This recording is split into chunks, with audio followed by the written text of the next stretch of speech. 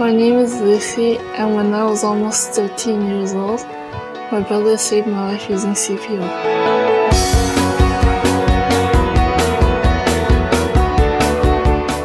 Got home and I found my mom holding onto my sister, and then I knew that my sister was in a heart attack, so I continued to do CPR. We need someone immediately to call 911, start CPR chest compressions, and take and use an automated external defibrillator if one's available. We know that you can have up to a 75% chance of survival if those steps take place within those first few minutes.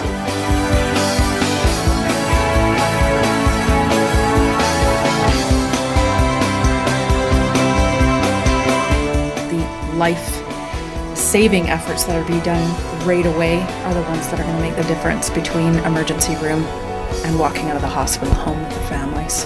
Have an opportunity to save a life. Why not learn everything you can? Like, it seems ridiculous not to figure out all the ways you could possibly help somebody. And if that means, doing a course that doesn't take up that much time, then why not do it?